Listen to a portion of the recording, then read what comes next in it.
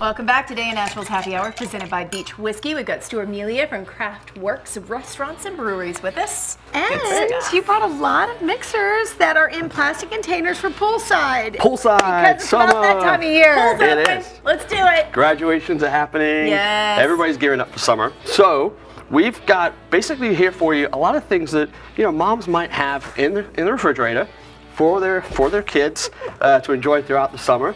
And then we can spike them up. On this side, we've got spike 'em up. We've got two really versatile spirits. Okay. We've got Beach Whiskey, which we're obviously huge fans of. Right. They're coconut, and then American Harvest vodka. This is new. It's new, and it is an organic vodka made with winter wheat. It's made in the Snake River up in Idaho. Really? So it is an American craft vodka.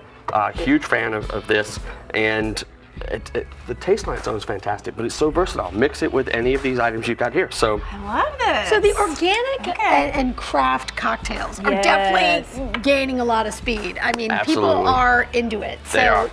This would be a favorite. Yeah, so you can go to your local liquor store here in Middle Tennessee, and if they don't carry these already, you can order it. I actually just did personally to my local liquor store, and they said I'll have it in next week. So all right, cool. Let's check out how versatile these are. Let's do it. We'll have you we'll take some ice. Okay, icing it down. Ice the glasses down. And we can, we've got some fresh berries here, so we can muddle. We've got a Moscow Mule if you want to put that in there, using some ginger beer. I like that. Okay. But lemonade, blueberry lemonade, orange juice, cranberry, lots of different cocktails that you can mix up here. So, which one are we doing? I want to go for the American. I want the vodka because I've heard so much about this, and I know that this is good. So am I just going to make my own, or you tell me what to do? You're using a jigger. I've never seen that before. I know, right? You just go straight in. Yeah, just go straight in, Kel. Just go straight in. Who are you kidding? Whatever. That's a good pour, right? It is a good pour. So now you got choice. You want lemonade, blueberry lemonade? I want the blueberry lemonade. I'm a big fan of that.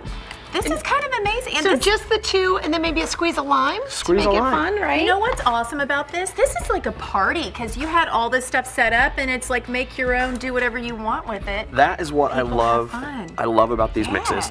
Cocktails should not be complicated. It shouldn't be that somebody's stuck behind the bar at home making drinks with their friends. What do you want me to put Lay with this out. You're a big fan of the coconut and the lemonade, I know. So why not? Let's try the lemonade in there. Lemonade with it. And then we can add some raspberries, blackberries, however you want to.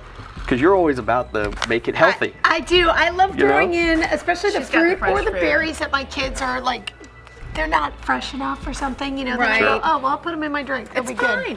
Moscow Mule, what's the best way to make it? Okay. First, you go about 2 ounces of vodka, and it doesn't have to be the Russian vodkas to make a Moscow Mule. I highly recommend an American organic vodka. And then we'll take some ginger beer. Okay. Not ginger ale. Ginger beer. Ginger beer. It's got wonderful spiciness to it as well. And then you need lime juice, not just the wedge. So you really got to squeeze. You got to get the juice. Squeeze the juice in there. Perfect.